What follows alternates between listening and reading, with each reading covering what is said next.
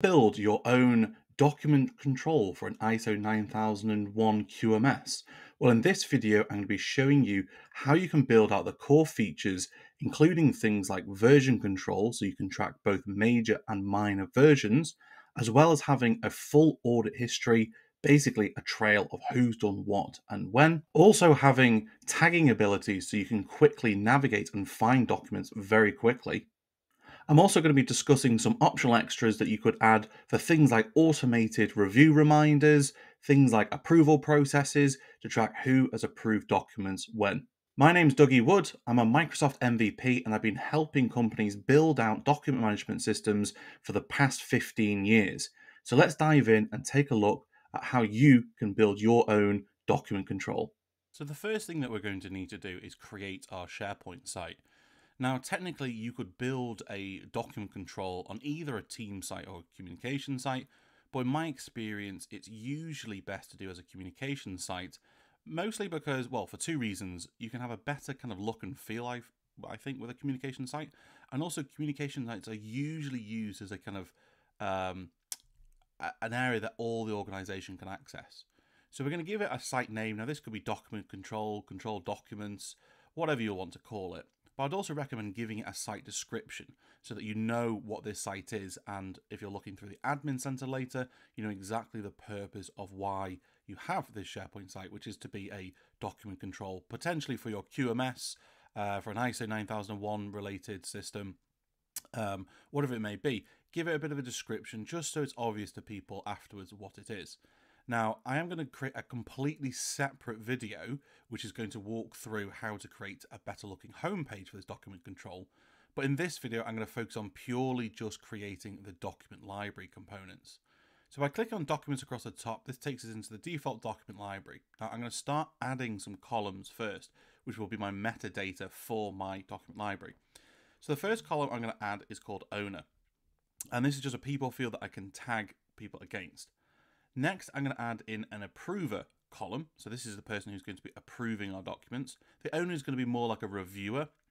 In fact, sometimes certain clients I work with prefer to actually call that reviewer rather than owner.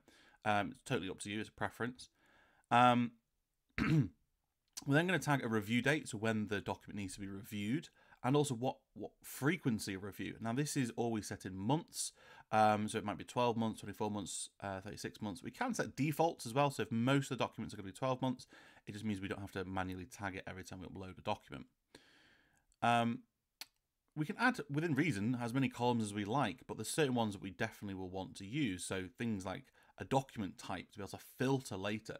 So this really helps with a kind of user navigation to find things like policies, SOPs, work instructions, manuals, training materials. Now, you can also color code these options. You don't have to, but sometimes it just helps it visually stand out. Again, most of the documents in here will probably be policy, so I'm just going to set the default to be policy. Now I'm going to create a document just so you can see what this then looks like within the system. Just by clicking on new and then Word document, it creates me a new document. I'm just going to put in some dummy text into here. I'm also going to change the name of the document. I'm going to call this, for example, my quality policy. Now by refreshing the page, you can then see it's added my document, but it's also added some default values, like the frequency is 12 months because I set that as the default. The document type is policies because I set that as the default. We can always change these, by the way. And it's also because I made the owner and the approver field required, it's also asking me to populate that. Now you can also see that when I'm building out a system like this, I like to have plenty of test documents. So what I'm doing here is I'm just duplicating using the copy feature in SharePoint, just like copy and paste, to basically copy that document I had before. And then what I do is I go through, change the names to something that sounds realistic, and I start populating all the data like the owner field, the approver field, the review dates, just so, again, the system looks a little bit more obvious.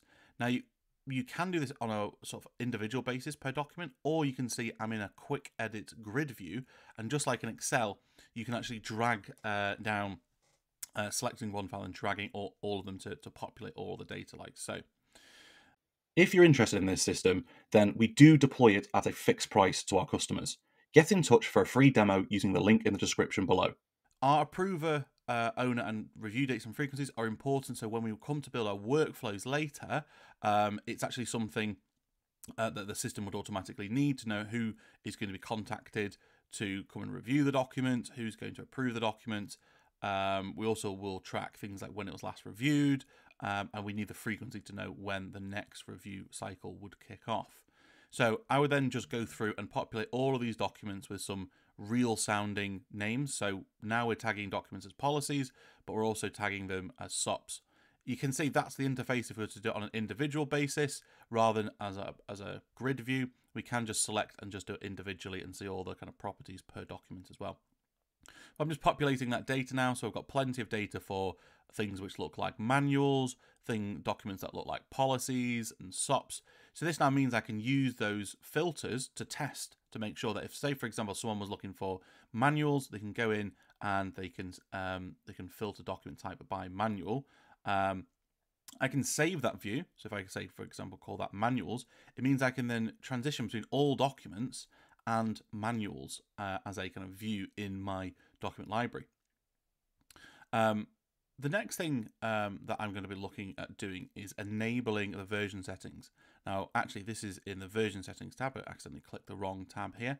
Now, because I want all of my documents to go through an approval system, I'm going to enable the content approval for submitted items to yes. I also want to track both major and minor versions. So you might just want major versions like 1, 2, 3, 4, but I want to track the minor versions as well, the drafts. And that's what most people want to do. So that 1.1, 1.2, 1.3, and only at the point of approval would it then increment to the whole major version. I can specify the version time limit. So what kind of version time limit do you want to get? So no time limit, automatic, manual. I can also keep the following number of major versions. So in this case, 50.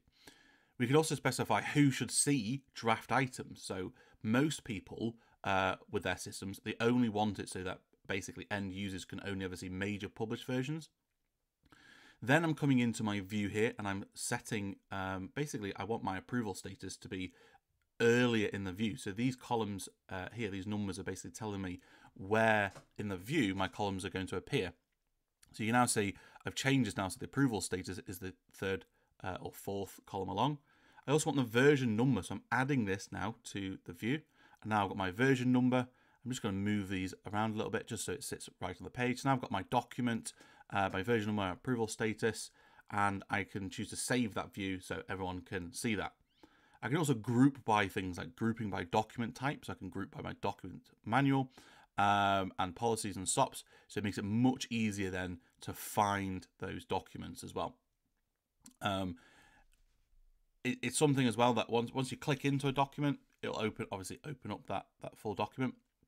And I'm just showing you what this looks like now. When I'm making a change to the document, it will automatically save it, but you can see now it increments that minor version, and it's also put it back into draft mode. Submitting it for approval is really easy. You can just go to publish and it sets it to pending, which automatically means it's been sent for approval, and we can choose to approve and reject it directly from in SharePoint, which again increases the major version to whole version. And it's also got a full audit history of who has changed what and when, and you can even go back and see previous versions or restore from a previous point in time.